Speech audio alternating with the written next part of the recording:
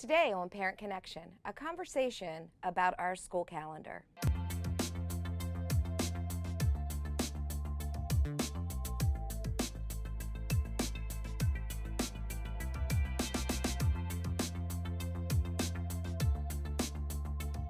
Hello, and welcome to another edition of Parent Connection.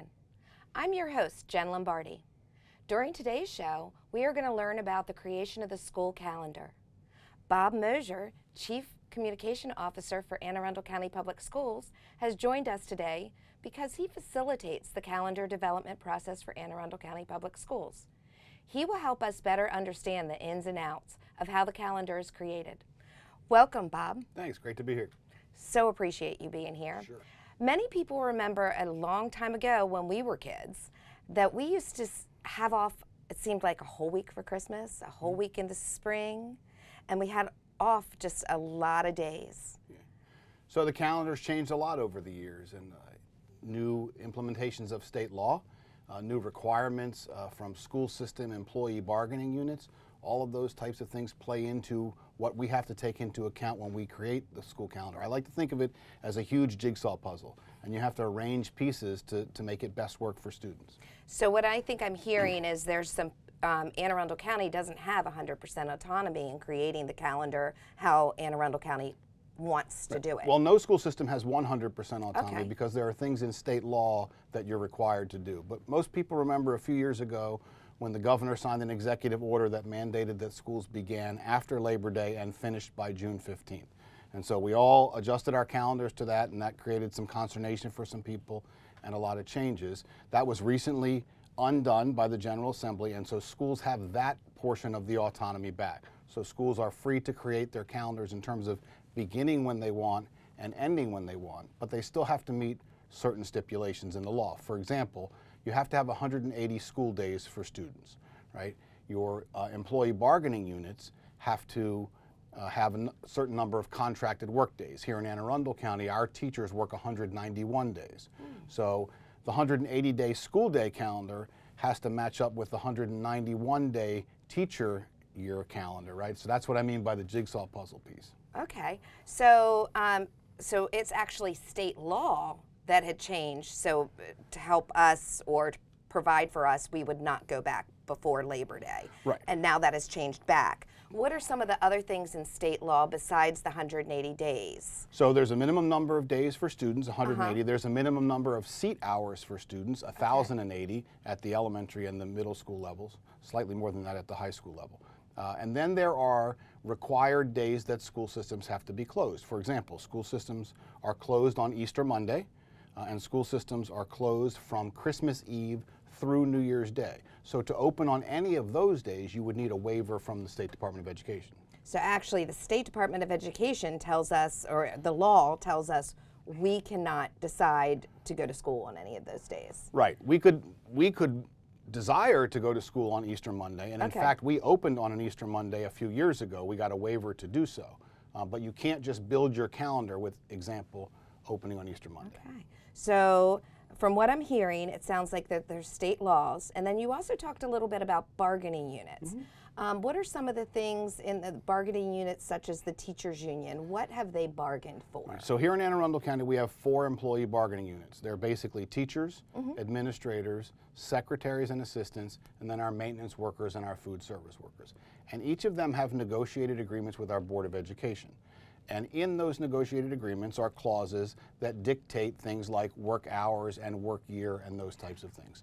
So for teachers, for example, as I mentioned, it's a 191-day work year, but also in their negotiated agreement is a stipulation that there has to be one non-school day between the first semester and the second semester. So when we go to build the calendar and work the pieces of that puzzle, we have to leave a day in which no students are in school between the second marking period and the third marking period. So that means, say we have a snow day, or say we have this big storm in December.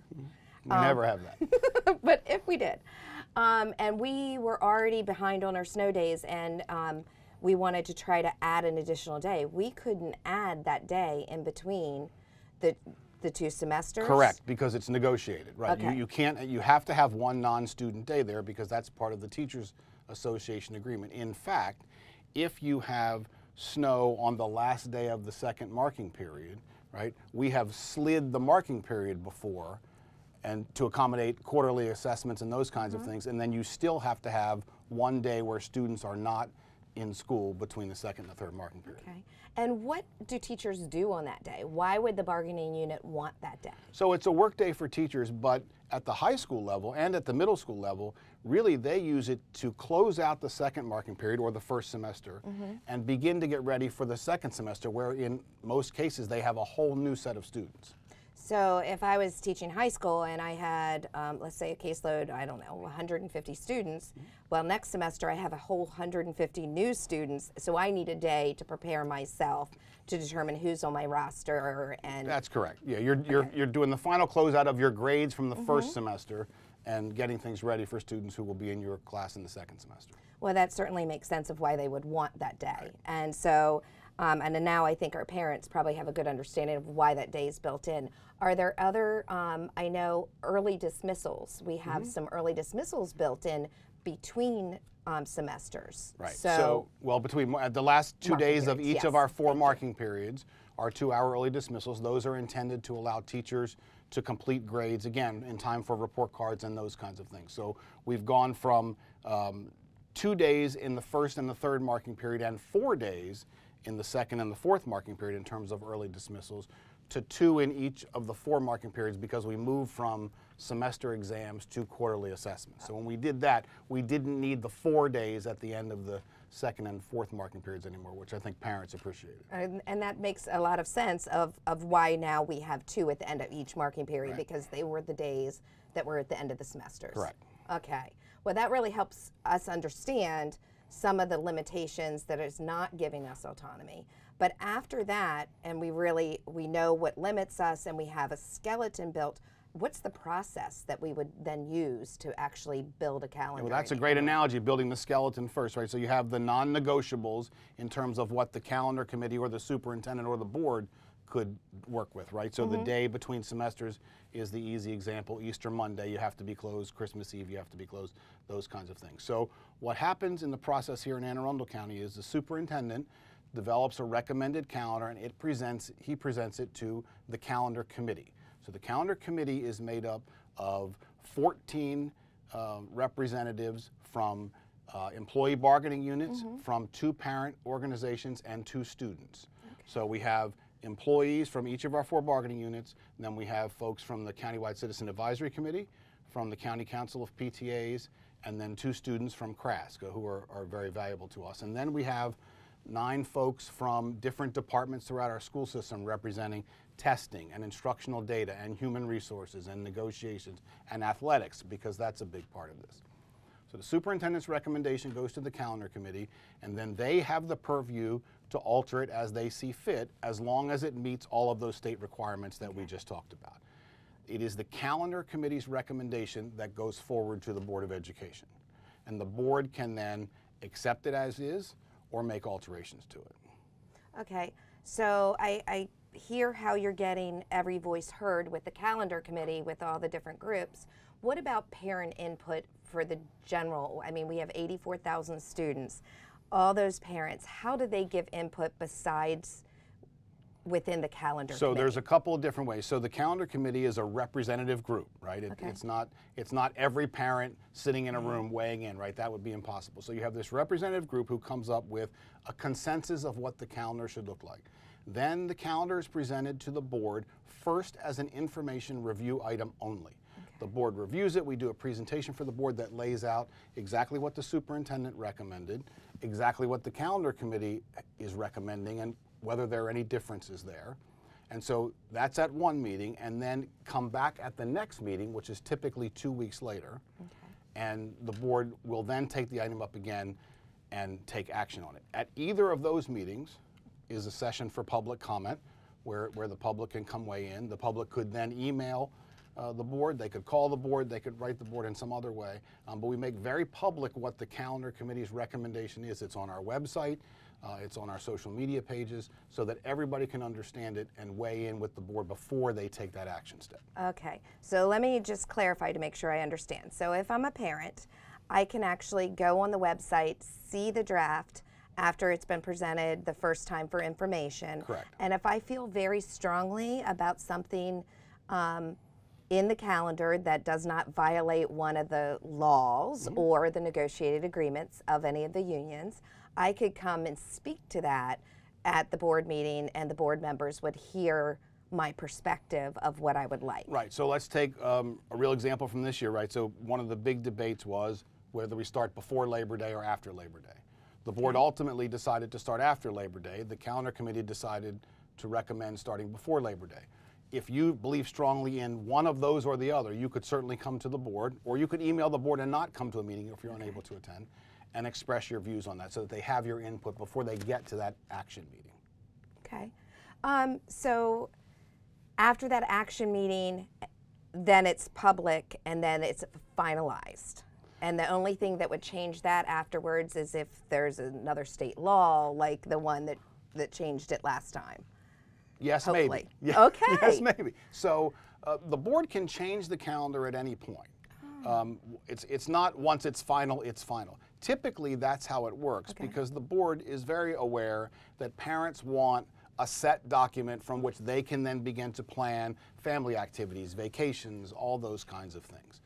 There are times, though, when the board will come back to a calendar for one reason or another. And there are times when we might have to do so for weather, right? That's an extreme circumstance.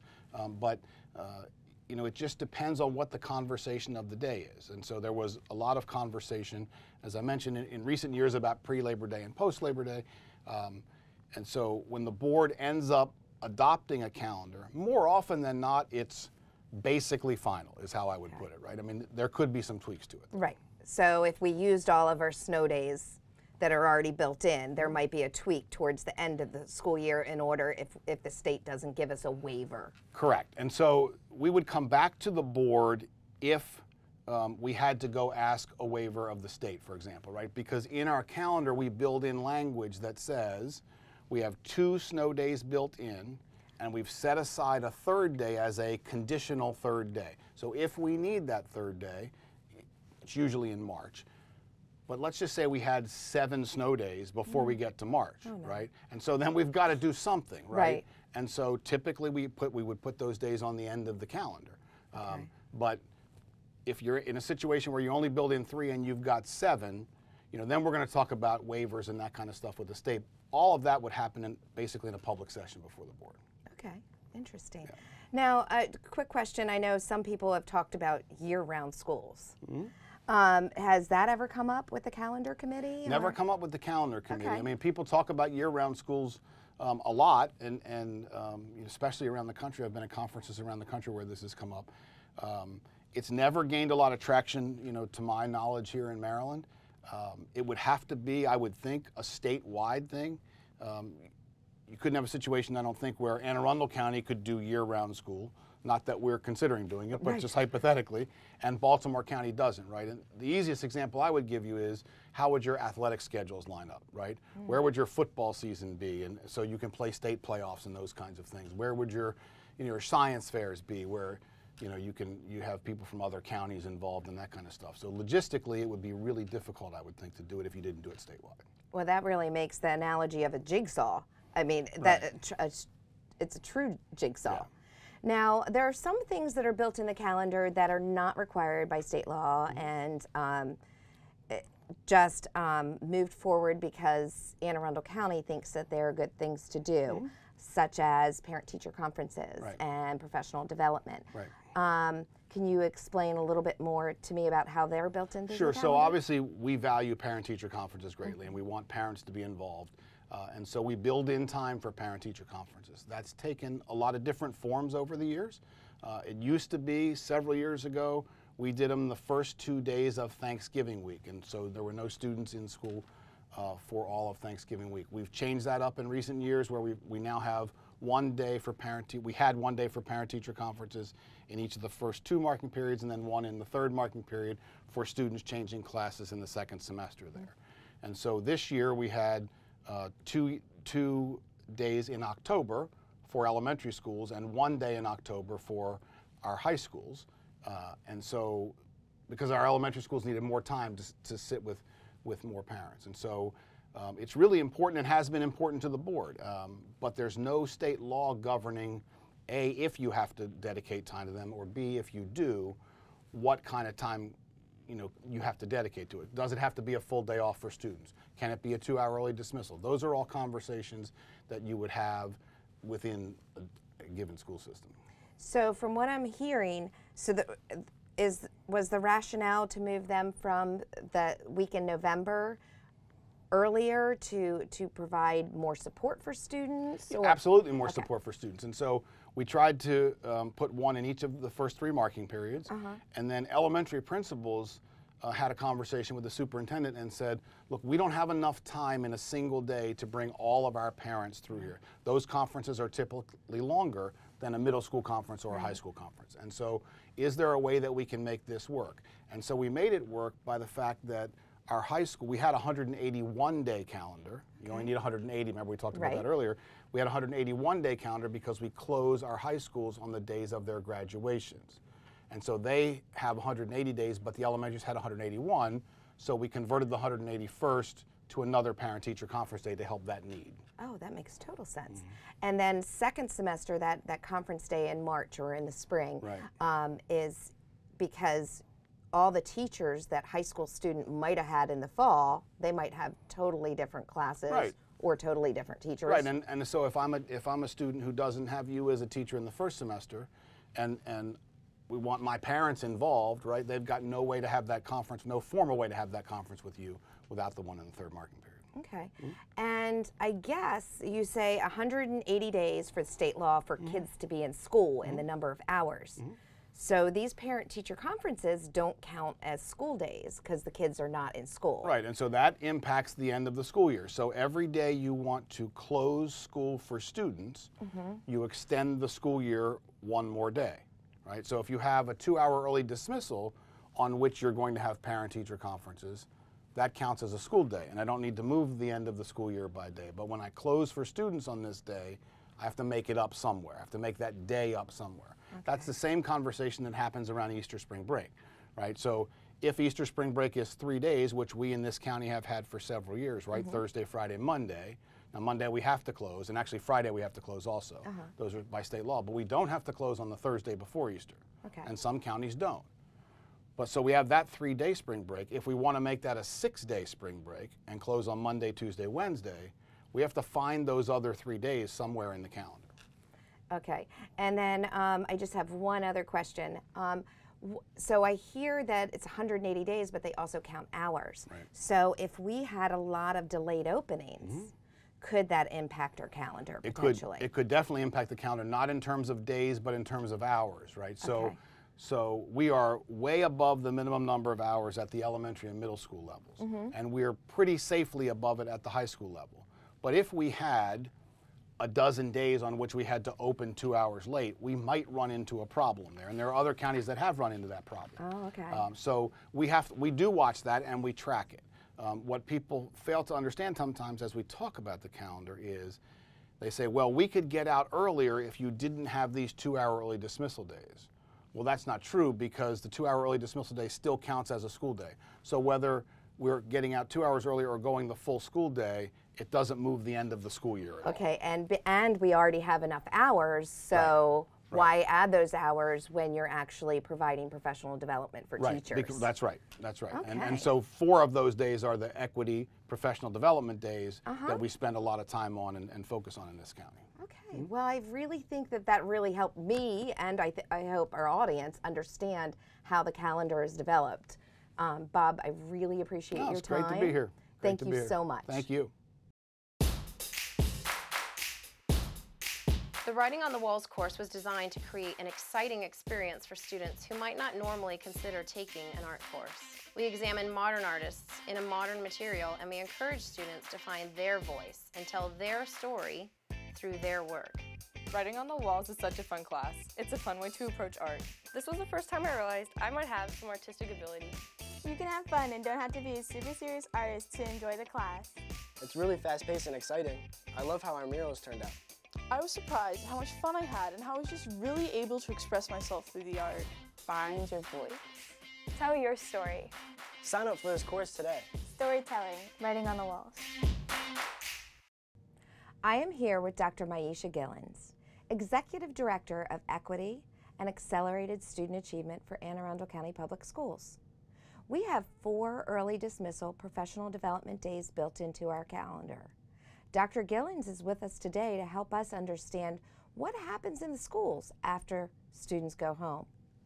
Thank you for joining us today, Dr. Gillins. Thank you, Ms. Lombardi. We are so excited. I'm sure parents are wondering, so my kid comes home, well, what are the teachers doing? Yes, yes. So what happens? And interestingly enough, I also have 2 children in the school system. So my own children always ask me the question, why do we have the early dismissal days? So the 4 early dismissal days in Anne Arundel County are intended to build teacher capacity and staff capacity. It's training, professional development around equity to ensure that we're elevating all students and eliminating the achievement and opportunity gaps that we find in some of our students in Anne Arundel County Public Schools. So that's right in line with the strategic plan and the driving values of Anne Arundel County. Yes. So is that how you decided, or the theme was decided upon? Yes, for sure. In support of our strategic plan, all means all. And so we know that in some of our schools that we do have certain student groups who are struggling to meet standards alongside other student groups. And one of the foundations of our strategic plan is relationship building. So every early dismissal really starts out with that relationship building among staff, so then they can in turn establish positive relationships with their students. So what I think I'm hearing is, so this cornerstone of relationship building that is part of the strategic plan, part of the driving values, is professional development is provided for teachers and to build relationships amongst themselves. And then they can use that in their classroom to build relationships with their students and among their students. Correct. And that benefits every student, not just students that aren't achieving or struggling. Correct. That is correct, because again, our goal here is to elevate all students, along with eliminating all gaps as well. So you're absolutely right. Our focus is for all students, all means all, and relationship building, as according to research, shows that students really do prosper and do well when they have caring adults and fostering positive relationships among the adults in the building and the students and the school community as well. We're talking families, community members that come into buildings and they feel like they're welcomed, that they've established that positive school community relationship. Okay.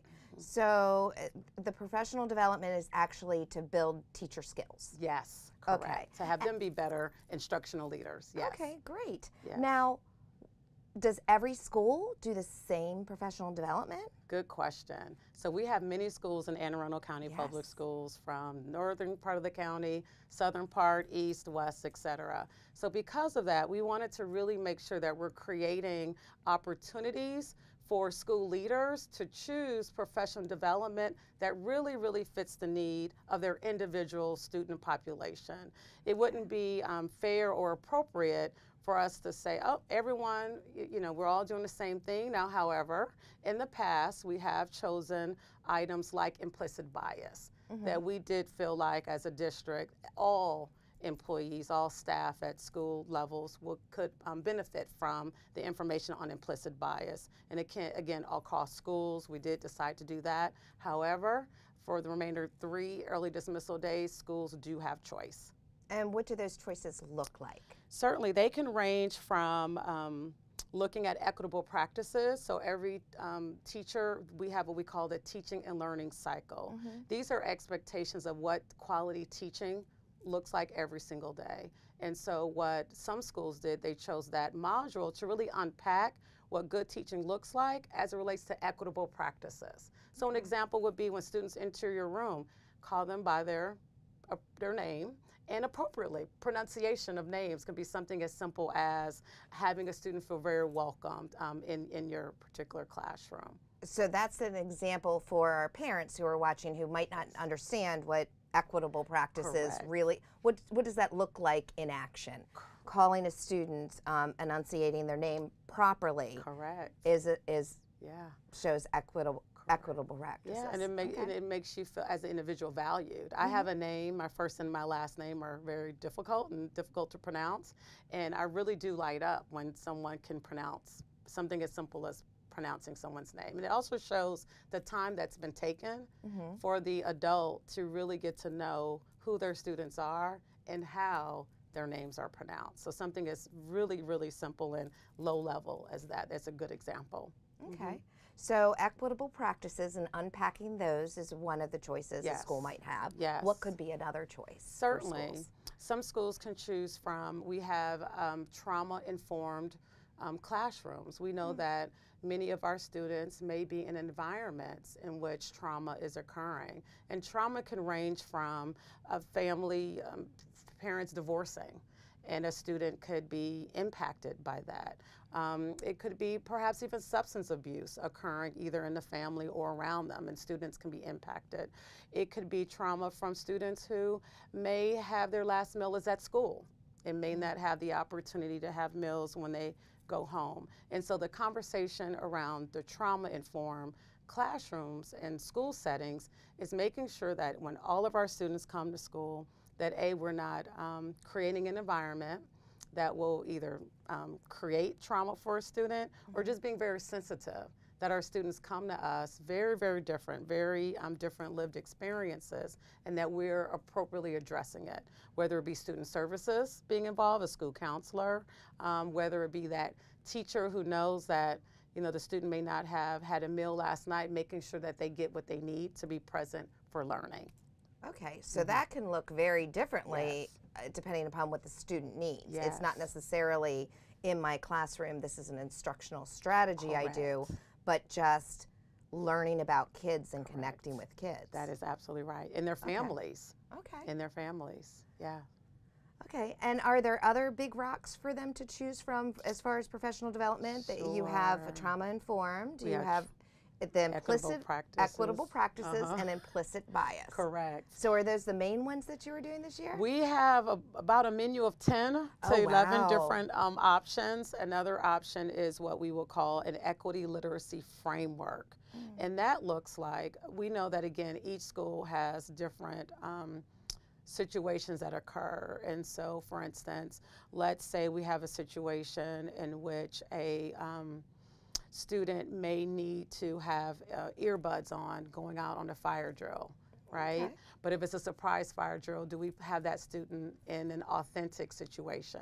Okay. And so some of the conversation could be really what's best for the student, Okay. right? Do we want to cause any further concern for the student being uneasy about, let's say, the fire drill going off or the noise? And so the equity literacy framework allows staff to have a conversation that goes very deeply on what's the best for the student at the end of the day. Yeah, because we do encounter different issues in our schools, whether it be gendered bathrooms. Is definitely, we have transgender guidelines in our district, and so this framework definitely allows us to have collegial conversations around tough topics. Okay. Well, that sounds like it would really support students. Yes, and this is all of our early dismissal is to positively impact all of our students in Anne Arundel County. The adults need the training and the practice to make sure that we are meeting the needs of all of our students.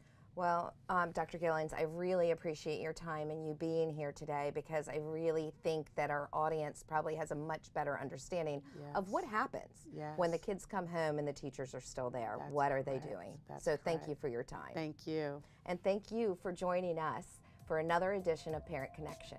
See you next time.